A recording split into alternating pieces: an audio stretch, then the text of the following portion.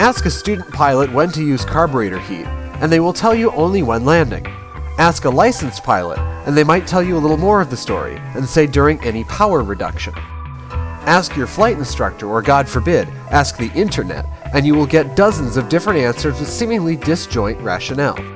You might be flying with another pilot who will forcibly turn on your carb heat on final, or you might read a comment on a YouTube channel from an irate pilot shouting their beliefs about their own airplane regardless of what's being flown in the video.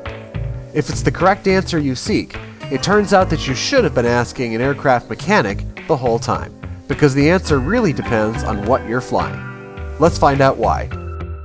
The basic concept behind carburetor heat is to switch from your carburetor's normal air intake to one that's heated when you suspect ice is building up in the narrow venturi of your carburetor. But why would this only happen when you reduce engine power? Well, simply because there's less ambient heat in the front of your aircraft radiating off your engine. In older Continental brand engines, icing was much more common, as the engine block did not directly attach to the carburetor and much less heat was transferred. This much makes sense, but where is all that air actually coming from?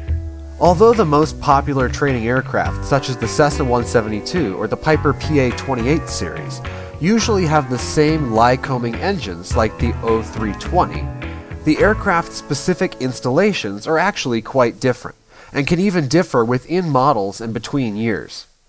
In the typical Cessna installation, incoming air passes through a filter on the nose of the aircraft and is piped directly into one side of the carburetor air box.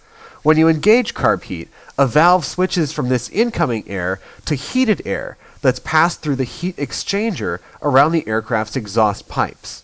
In a Piper installation, the incoming air is usually sourced from behind the cylinder heads, preheating the air entering the carburetor, and thus mitigating the chances of carburetor ice. Now that we understand the differences, let's try to see what we should have been seeing all along. Cessna checklists indicate that carburetor heat should be on for the entire duration of your descent, while Piper checklists indicate that carb heat should only be used as required. The tachometer on both airplanes have a green arc below which carburetor heat should be applied.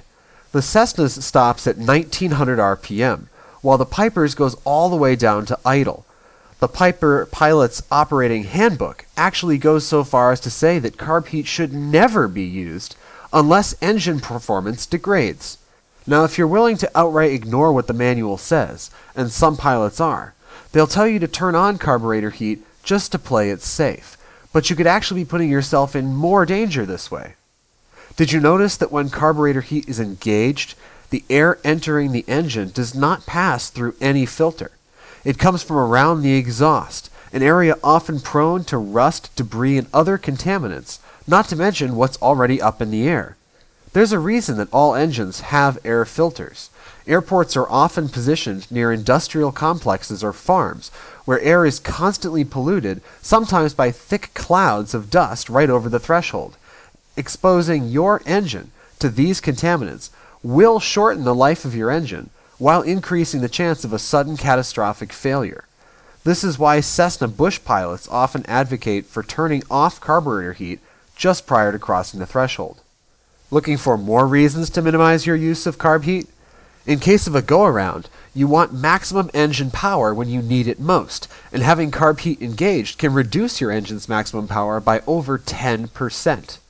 Running an engine at high throttle settings with carb heat engaged is also known to cause engine detonation. The only exception to these rules is in an extended glide, when your engine will have time to cool sufficiently for its better designed intake to no longer be effective.